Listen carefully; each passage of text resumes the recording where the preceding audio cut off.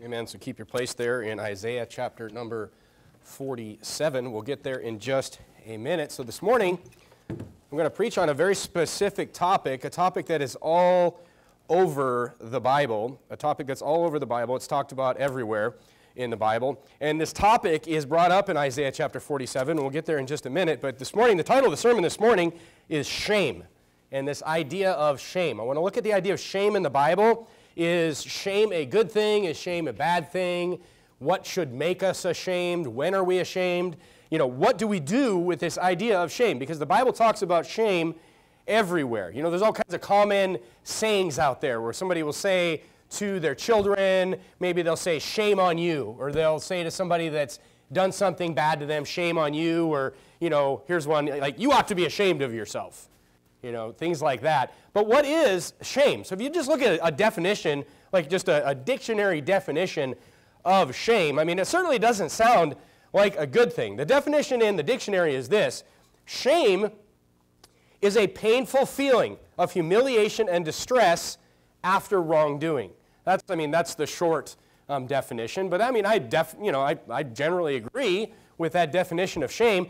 The Bible gets very detailed on shame, but the Bible actually tells us what shame should actually feel like as well. If you look down at Isaiah chapter 47, let me give you an example here. So Isaiah chapter 47 is kind of it's a prophetic chapter in the Bible. It's talking about the judgment of a nation. So Isaiah was, maybe 100 years or so before the actual Babylonian captivity. And then after the Babylonian captivity, where the children of Judah were taken away to Babylon for 70 years, of course, Babylon was overthrown just a few years into that Babylonian captivity, and then the children of Judah became in captivity to the Persian Empire. And we're going to talk about that in great detail tonight, okay? But all that to say this: Isaiah, this had not happened. This was 100 years out from when Isaiah was, prophesying Isaiah chapter 47, and he is actually, predicting the fall of Babylon. He's predicting the judgment upon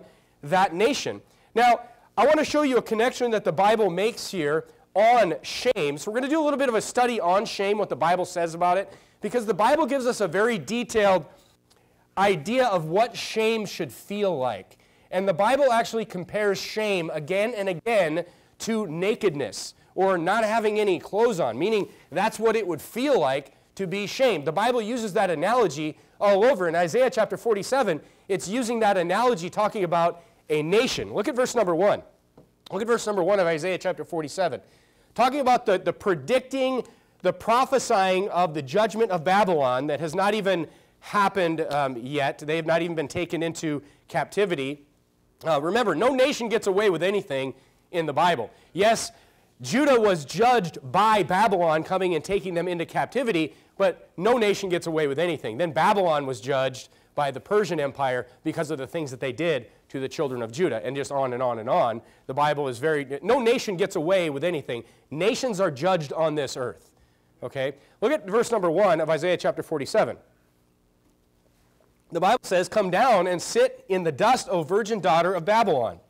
Sit on the ground, there is no throne, O daughter of the Chaldeans." Chaldeans is another word for, Babylonians. "For thou shalt no more be called tender and delicate.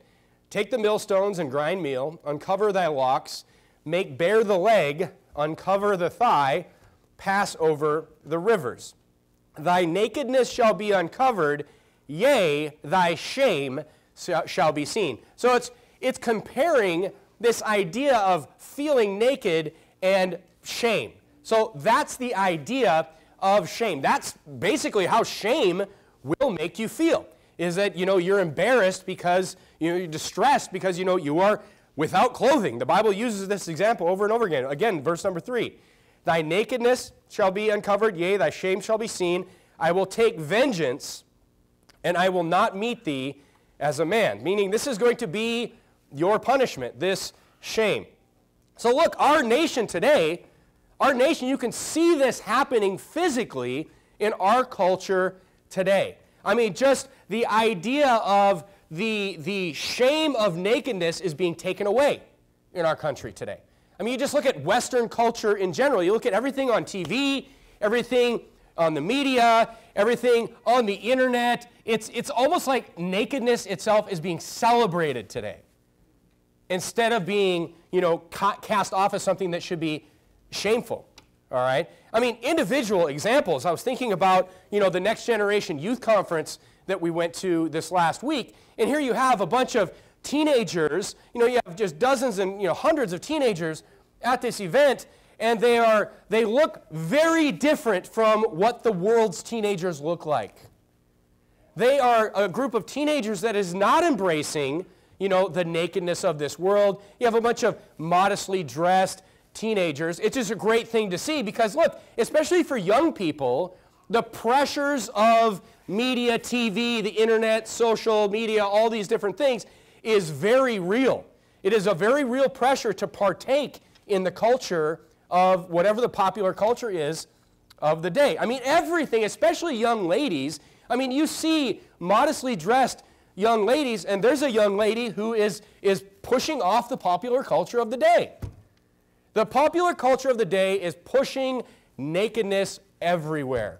Everything from women's sports to all kinds of just fashion trends in general is just constantly being thrown in everyone's faces. Why is that? Well, we're trying to remove shame from the society. That is the agenda, and that's what I want to show you this morning. Look at Mark chapter 14.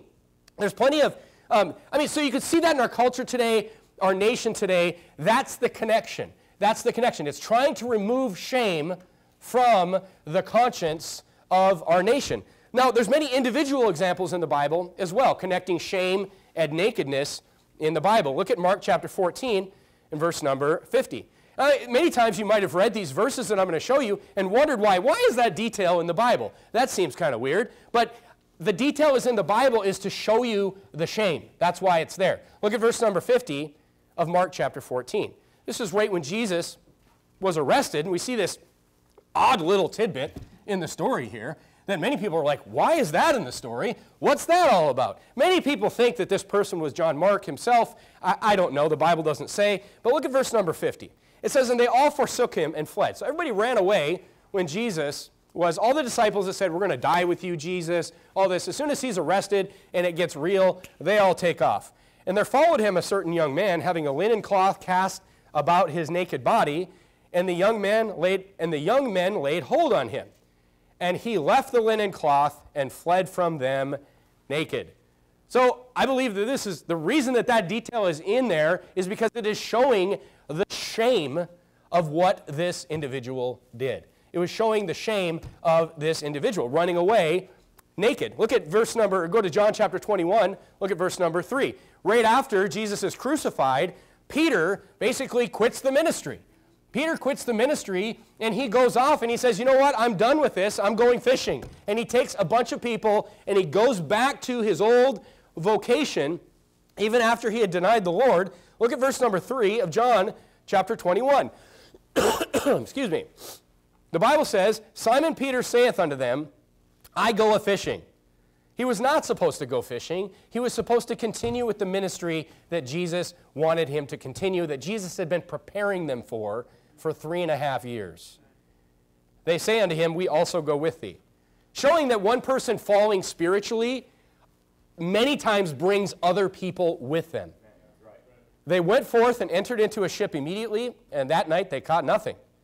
But when the morning was now come, Jesus stood on the shore. This is the resurrected Jesus. But the disciples knew not that it was Jesus.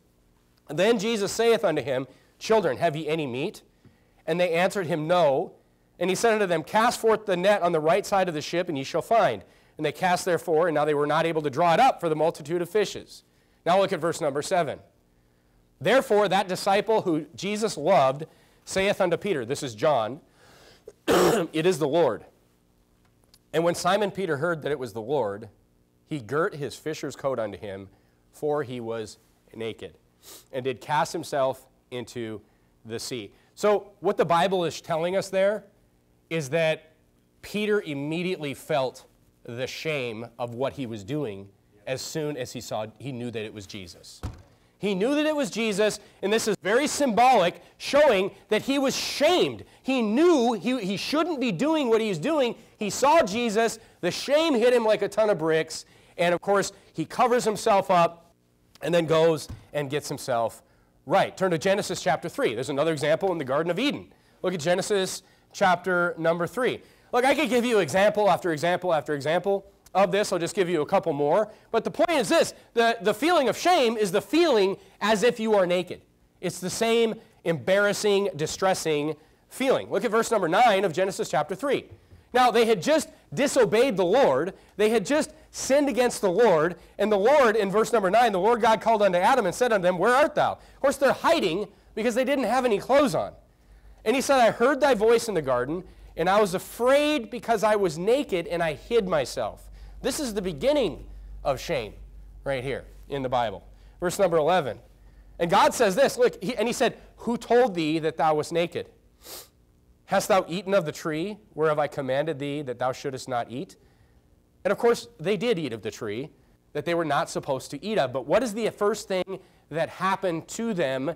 They literally felt shame, and they felt naked at that time. So shame is the feeling of being naked. It's always, many times those things are together in the Bible. In Exodus chapter 28, verse number 42, the Bible commands that, our nakedness should be covered from the loins unto the thighs, meaning, from your belly button to your knees, that's your nakedness. That should be covered. That's why it's embarrassing naturally if those things, those parts are uncovered in the Bible. In 2 Samuel chapter 10, David's men were captured, and half their beards were shaved off, and then half their clothes were cut off. And it says, so their buttocks were exposed, it says in the Bible. And what does it say? It says they were greatly ashamed. They felt great shame because of that nakedness. So look, so you have to ask yourself the question, where is this desire to be naked, like physically, where does it come from? What is the agenda for this desire for something that should make you feel shameful? Look, because the shame of nakedness, folks, I hope I got you to see this. The shame of nakedness is a sign of an intact conscience. Something that God gave you at birth. God gave you, He wrote in your heart. That's why many times I've heard the example used, and I think this is a great example. Many people ask, well, what age will my children get saved? What age can my children understand the gospel? And really, the main milestone in a child's life is not the milestone of understanding the gospel, because the gospel itself is very simple. But the main milestone for a child getting saved is understanding the shame of their sin. Because, and many people have used this example before, what do little kids do, like 1-year-olds and 2-year-olds? They don't have any shame about not having any clothes on. And I've always been annoyed with parents that just let their kids run around with no clothes on. But the point is that when children are very young, they just have no shame about it. They can just run around. But there is a point that will just naturally occur where children will realize, hey, I need to have clothes on. And that is showing you that conscience coming alive in their hearts and showing that shame. And showing that they are now able to be aware of their sin. And it's a great example. It's kind of the example of Adam and Eve in the Bible. But look, the problem is this. The problem is when, you have been taught to go against that conscience, and where you should be ashamed, you simply don't care. And this is what's happening in our society today. And that's why nakedness is being pushed so hard today. It is an agenda to remove shame. Look, and if you look at the end of Isaiah chapter 47, I'll just paraphrase it for you. But if you look at the beginning of Isaiah chapter 47 is, look, you are going to be exposed. God is going to expose you. He's going to shame you. But then if you look at the end of the chapter, what do you see? You see actual consequences. You see evil is going to come upon you. Evil is going to come upon you. See, this is the problem. If you don't have shame where you should have shame, the consequences are still coming. Shame is like an early warning system. this has to be undone in a person. It has to be removed in a person. Because shame, as Romans 2:15 says, it comes with your conscience. It comes with the package. God wrote it in your heart. Turn to 1 Corinthians chapter 11. Let me show you some examples today of the agenda against shame today. Look at 1 Corinthians chapter 11. Look at verse number 14. 1 Corinthians chapter 11, verse number 14. There's a definite agenda to try to remove shame today. And it's not just, the nakedness in the culture is just a big sign of it, but there's many other examples. Look at 1 Corinthians chapter 11 and verse number 14. Look what the Bible says here. The Bible's talking about men and how long their hair should be. You think, does the Bible get specific about things? The Bible's very specific about things. The Bible says that not even nature itself. You always have to remind yourself and underline that word nature in the Bible when it talks about, nature itself, against nature, all these different things. It's talking about your conscience. It's talking about the natural state of what God gave you in your heart. Does not even nature itself teach you that if a man have long hair, it is what? What's that word? It is a shame unto him. So the Bible is literally saying here that a man with long hair is a shame. And that is something, look, that is something that needs to be undone. That is a natural thing. That is a natural thing. If you just left people alone, most men would have short hair, and most men, and there was no Bible, most men would not have long hair. Why? Because it's natural. Every man sees, something, and in verse number 15, it says that a woman having, it gives the other side, it says a woman having short hair and a woman having long hair, the natural thing is for a woman to have long hair, it says in verse number 15. It says it's a glory unto her. Why? Naturally. Nature. It's in your conscience. All right, so look, and it's so funny because when you look at the woman with short hair, or the women with long hair issue, I've been watching this for 30 years as you watch, you read media and you read the news and everything like this. The funny thing is, they'll do polls on this. Like secular studies will be done on this, on if men prefer women with long hair or short hair. And it is always overwhelmingly men prefer women with long hair. And it's usually like long wavy hair or something dramatic. But why is that? And then they try to come up with all these secular reasons for it. It's the culture or whatever. No, it's nature. It's nature itself. It's the same thing. If you go to Deuteronomy chapter 22 and verse number 5, it's the same exact thing with men and women's clothing. Exactly the same thing. If you look at Deuteronomy 22 and verse number 5, the Bible says this. The Bible says in Deuteronomy 22, verse number 5, the Bible says, "The woman shall not wear that which pertaineth unto a man, neither shall a man put on a woman's garment, for all that do so are abomination unto the Lord thy God." I mean, the Bible here is very clearly saying, that's why when a normal man sees another man like wearing a dress, it's like, it's repulsive. It just gives you like a reflex that you're just disgusted with it. Not a Bible-believing Christian, anyone. It's a natural reaction because nature teaches us that one thing is natural and the other thing is not natural. Now, tell me there's not an agenda there. Right. Tell me unfortunately in the 80s, I'll confess my sins to you, unfortunately in the 80s I watched a lot of movies. And I always thought it was weird that you would watch a movie that was like some action movie or something, and all of a sudden the lead character would like have a scene where he has to like wear a dress or something. But what's the agenda? The agenda is to get you to erase shame. The agenda is against shame. The agenda is against the conscience. It's the same thing with immodest clothing everywhere. There's a bunch of actors out there that have said like for years that there's a conspiracy to get like every male actor to wear a dress at one point in his career. And there's some of them that are like just like, I'll never do it, ever. They're not Christians. They're just like, I'm not doing it, it's unnatural. They don't know the Bible. They're just saying it's unnatural. Why are you pushing this agenda? Well, the agenda is to remove shame from the culture. That is the agenda in all these different things. It's the same thing with immodest clothing.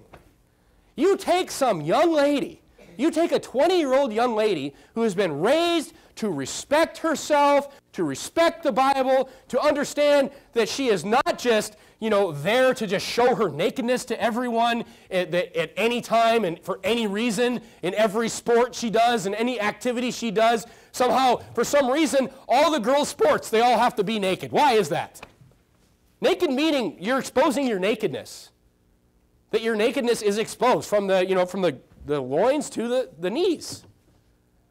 Why is that? They're trying to remove the shame. That's why, and they successfully do it. But you take somebody that has been raised to respect themselves and dress like a lady and dress modestly and cover their nakedness, and you say, okay, now wear this to the beach and show them what everyone wears to the beach. There's no way they would do it. They'd be like, I'm not wearing that. Because their conscience is intact. That's why. They haven't had that attack for years and years and years from the culture around them, removing that shame from them. Turn back to Genesis chapter 3.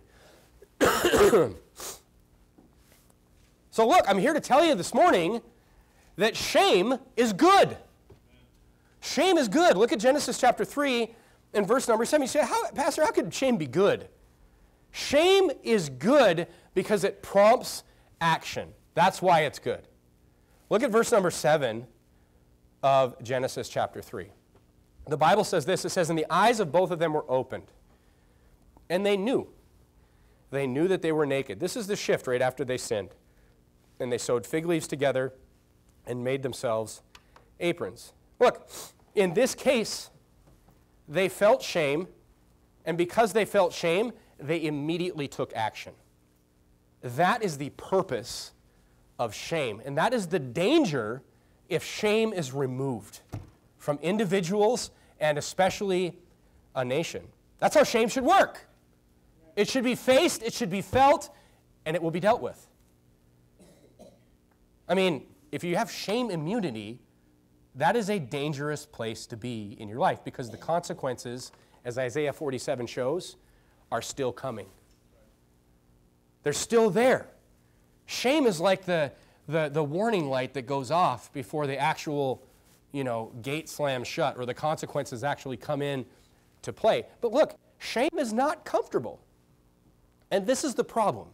Shame is not comfortable, and we live in a society where we have to remove every discomfort in our life. Nobody can be uncomfortable in America today. But no, you should be uncomfortable in certain situations. Shame is not supposed to be comfortable by design. It's painful by design, so you don't want to repeat things. So you don't want to do things again. So look, shame is powerful. It stops trouble. And most people do something. The consequences of sin are coming, especially if you get caught. Most people will feel shame. And that is a good thing. It causes shame, but guess what? The society that is able to remove shame will be a society of chaos. And the Bible has an example of that too. Turn to Judges chapter 21. This has happened in the Bible. This has happened. There's been a society of the nation of Israel. They were at a time in history where their society was complete chaos. You say, why is that? Look, Judges, many people will read through the Bible and they'll read Judges and they'll go into the Judges and they'll read the stories in Judges and they'll be like, what in the world? Look, when you read those stories in Judges 19, when you read those stories at the end of the book of Judges especially, that's not what God wanted to happen. That's just what happened. And you say, why is that? I mean, look at Judges chapter 21 and verse number 25. The Bible tells us why. In Judges chapter 21 and verse number 25. The Bible says this, after all you read through all of these stories in Judges, you read about, the violent society. You read about all the murderous, perversion that was going on in Judges, and you read about that, and you're like, how in the world could it have gotten to that point? Well, look at verse number 25. It says, in those days there was no king in Israel, and every man did that which was right in his own eyes. Shame is a feeling of distress from what? From wrongdoing. And everybody had their own idea of what wrongdoing was and what it wasn't. shame had been erased from this society. And that's what you get. So you look at our society today, we don't want to offend anybody today. We don't want to say anything shameful today. You know what that will lead to? That will lead to murderous perversion and violence. The Bible teaches that again and again and again. Massive wars in Judges. Just extreme loss of life. Hundreds of thousands of people being killed over these things. But shame was destroyed first. So look, we need to preserve shame today in our society. Turn to 1 Corinthians chapter 6. Let me give you a couple examples of our society today where shame has been completely destroyed. Like it's almost completely gone. Today, in 2024 America. Look at 1 Corinthians chapter 6 and verse number 18. An area where shame is completely destroyed today is fornication. Fornication. What is fornication? Fornication is a physical relationship between a man and a woman outside of marriage. This has been almost completely destroyed today. Look at 1 Corinthians chapter 6 and verse number 18. The Bible says, flee fornication. Every sin that a man doeth is without the body, but he that committeth fornication sinneth against his own body. Look, you're shaming yourself. You're shaming yourself in fornication. Let me give you some stats today in the United States. Now, marriage, here's some all-time highs. Marriage ages for men have never been higher, above 30 at this point. The amount of people, percentages of people that are not getting married has never been higher today. But are people just like not having relationships with people? No, people are fornicating. That's what they're doing. And this is what's killing marriage today. Something interesting happened in 2013 as far as a shift goes. In 2013, all these numbers have been getting higher and higher as shame is being destroyed, further and further with fornication in this country. But in 2013, there's more people that were cohabitating, not married, than there was people that were actually married in the country. That's when it flipped. There's literally more people in the United States today living together outside of marriage than there are people that are actually married today. The percentage of people that say that living together before marriage is not acceptable, the percentage of people today that will say that it is not acceptable is 14%. The Bible is not gray on this. The only way to have a proper physical relationship with a man and a woman is through God's institution of marriage. That is the only acceptable way, yet 14% of Americans believe that. Shame is being destroyed. But what about the consequences? Are the consequences being destroyed? No, you know what's being destroyed? The family is being destroyed. The family structure, and what's the purpose of a family? What's the purpose of a dad and a mom and a grandma and a grandpa? You know what the main purpose of that is? Is to raise children and protect those children. Amen. So who suffers? Who suffered in Judges? Who suffered? It's the women and children that always suffer when these things are done, when these societies are created. Now, in the 1960s, most of you aren't old enough to know this, but if you just read on this, in the 1960s, there was something that was put forth by LBJ called the Great Society. You would think that secular people would be able to figure this out at this point, because we have a lot of data. The Great Society greatly expanded this idea of welfare in the country. And it greatly pushed this idea of welfare support for children born to mothers outside of marriage.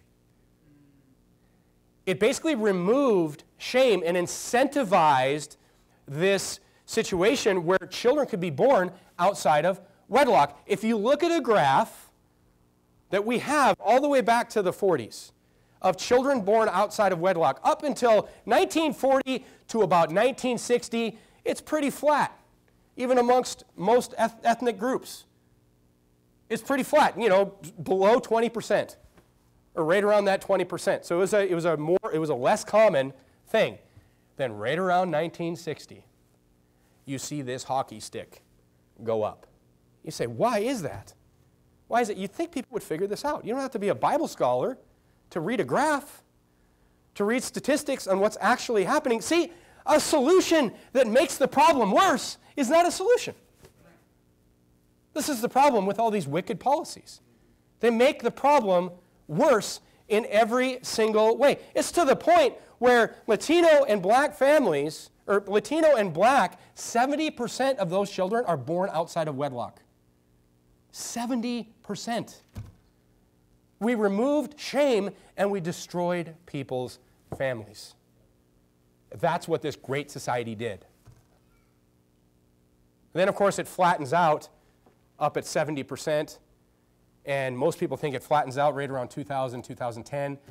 But it only flattens out not because people aren't fornicating, but because of birth control and abortion. Some great society. You say, what's the answer? What's the answer? Return to shame is the answer. Make America shameful again. That's the answer.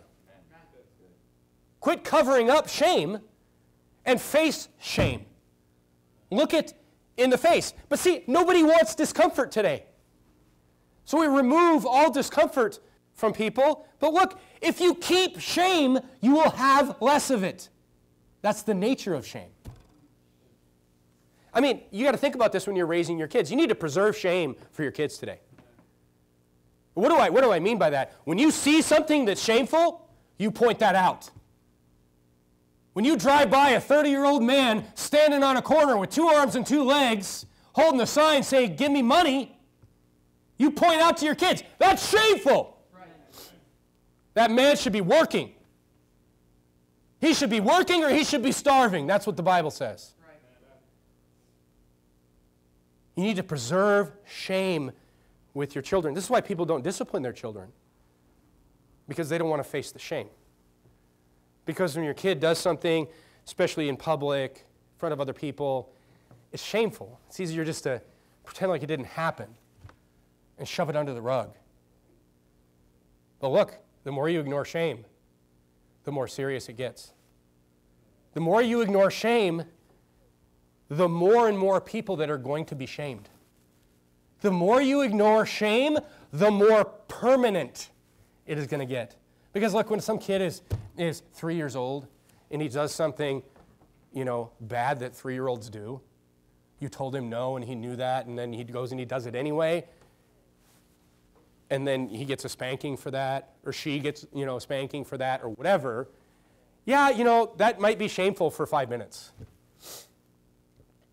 But when people ask you how your kids are doing, and you're like, well, they're in prison for life because they murdered somebody, or they were a drunkard and they got in a car and they killed somebody's family, that shame will never go away. You take care of shame early, and it will be quick, and it will be a tool that you can use to preserve shame for our children. And when you see all these things, the nakedness and the culture and all this, you tell your kids, that's shameful. And then they will feel that, how shameful that is, and when they become a teenager and they start to run on their own. And they will keep that conscience intact. Look, face the shame. I know, like when your kids do something, you think my kids have never done something dumb? You think my kids haven't embarrassed me in public? Everybody's kids embarrass them in public. Everybody's kids throw a fit in the grocery store. Everybody's kids do something bad. Everybody's kids, do bad things. It's you either face the shame or you ignore the shame and make it worse. Face it, and then their conscience will stay intact, and they will grow up to make you proud and not ashamed of them. It only gets worse. Look at your bulletin. Look at your bulletin in the verse of the week. See, Jesus himself faced shame. Jesus faced shame. Why can't we? Jesus faced shame that wasn't even his. Your shame is yours. When you do something that makes you ashamed, that's your fault. That's one of the reasons it's so distressing. I can't imagine what it was like facing the shame for what other people had done. We need to bring back shame. This country's walking around naked, spiritually and physically. and no one realizes it. Lies. Lies should cause you shame. You ever met somebody that lies about something? Maybe it's something stupid and small, and they're obviously lying about it. And then they just keep like lying and lying and lying to just cover it up.